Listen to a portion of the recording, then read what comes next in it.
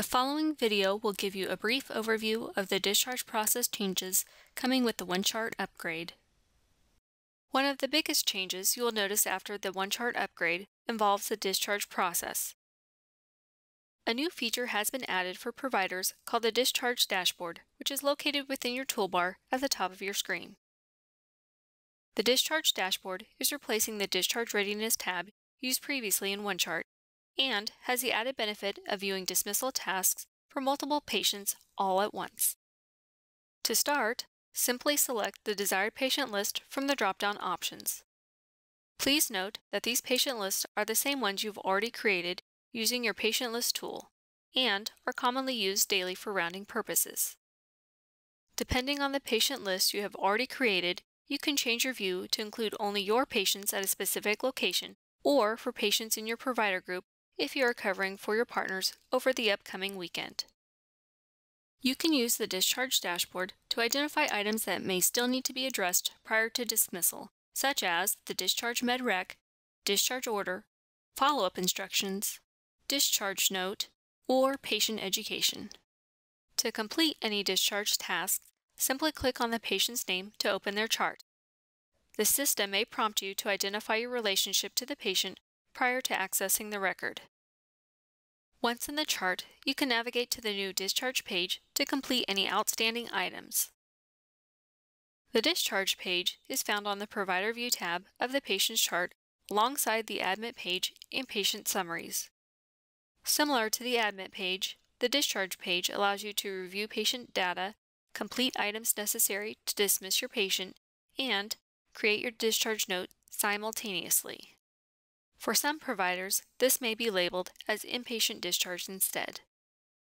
Again, the discharge page's functionality is similar to the Admit page, where you can add or remove sections, also known as components, using the Customize menu option in the upper right corner of the page. Remember that sections with a check mark are currently being displayed. You can also rearrange the sections by dragging and dropping them. Unlike the Admit page, the discharge page contains 5 required components, which are marked with a red asterisk. These 5 required sections are Problem List, Medication Reconciliation, Patient Education, Follow-up, and Order Profile. You must address each of these sections to complete the discharge process. Once an item has been properly addressed, the red asterisk will be replaced by a green check mark. The Medication Reconciliation section is used to ensure that the patient's discharge medications have been updated prior to dismissal. To do this, simply click on the discharge link to view and complete the med rec. The Order Profile section is used to view orders on your patient. To satisfy this requirement, you must add the discharge order set. To do this, select the discharge order entry component below and select the discharge order set on the right. After selecting the Orders inbox at the top and then selecting Modify, the order screen will open, allowing you to modify or add any additional orders. Once all orders have been reviewed and your patient is ready for discharge, select Initiate, Orders for Signature, and then Sign. The red asterisk on the Order Profile component will turn into a green check mark. Please note that the discharge order set needs to be used and not just the single discharge order. The follow-up section is used to add and view the patient's follow-up information. To add items, select the plus sign and document the pertinent information. You may also select pre-completed follow-up items called Quick Picks by clicking on the desired option. At least one follow-up action must be added to satisfy this requirement. The Problem List section can be used to add the patient diagnoses. Please note that this section may already be completed prior to discharge.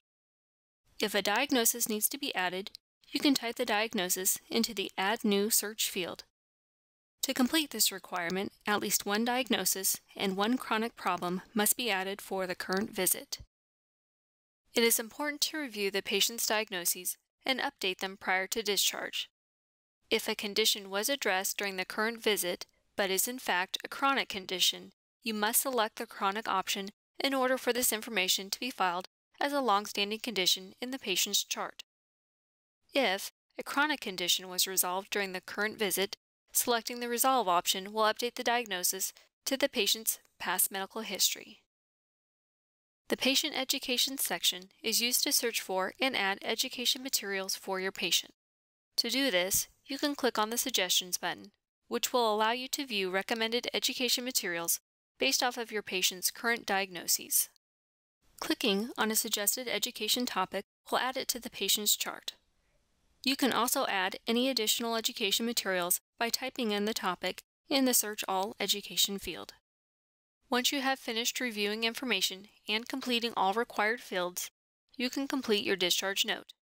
To do this, choose the Select Other Note link at the bottom of the page. A new screen with a listing of dynamic document templates will open. Double-clicking on the discharge note will open the template, allowing you to complete your documentation. This concludes the video on the discharge process changes occurring with the OneChart upgrade.